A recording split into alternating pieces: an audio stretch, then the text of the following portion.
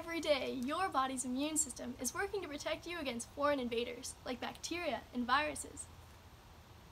But did you know that scientists can harness the immune system to attack cancer too? Today we'll be discussing a type of cancer immunotherapy called immune checkpoint blockade. Let's do this.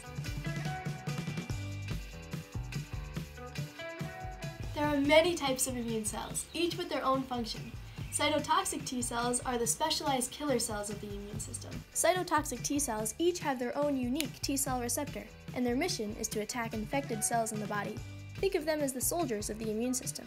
Your body's cells present broken down proteins called peptides on their surfaces. If a cell is healthy, T cells will recognize the normal peptide and won't attack. It's almost like every body cell carries an ID card on it, and T cells scan these cards to make sure every cell belongs. But if a body cell is infected by a virus, or if it's cancerous, then the peptides presented on its surface will be different and foreign. Using their specialized receptors, T cells will scan the foreign peptide, the unknown ID card, and will kill the infected cell using toxic proteins called perforin and granzymes. This keeps our bodies healthy. At the end of an immune response, when you're healthy again, it's important for the T cells to stop killing body cells. To regulate these T cells, signaling molecules called immune checkpoints are put into place to exhaust the T cells and prevent them from fighting.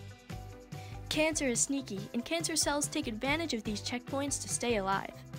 The PD-1/PD-L1 checkpoint is commonly used by cancer cells to evade the immune system by tiring out T cells. Another common checkpoint in cancer is called the CTLA-4/B7 checkpoint, which also exhausts T cells. So how could a checkpoint be blocked so that the T cells don't get tired out?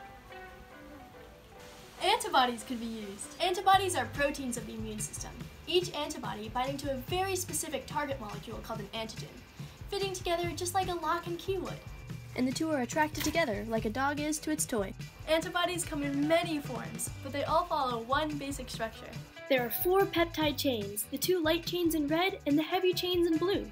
In green is the antigen binding site, the variable region. Antibodies have many functions. They can block a virus from entering a cell, or they can mark a pathogen for destruction.